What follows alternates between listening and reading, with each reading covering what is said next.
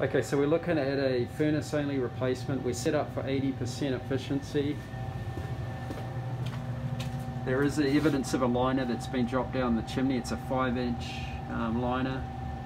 You can see the UL tag on there, so that's good. So 5-inch flue coming off at the moment.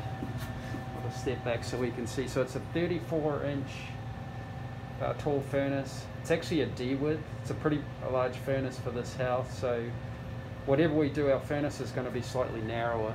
So we'll have to make that transition from this big coil to the furnace. We'll come back with a new return drop. Got the measure for that. Media filter, we've got plenty of room. So we've got good flexibility. I'm also going to give an option for the humidifier. With the humidifier, you can see our plumbing, our water heaters on the other side. So, oh no, it looks like there's some piping that's coming over the front, so that shouldn't be a problem.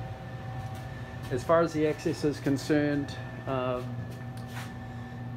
we do have a walkout situation, but also these steps is what the customer is going to prefer we come in and out on.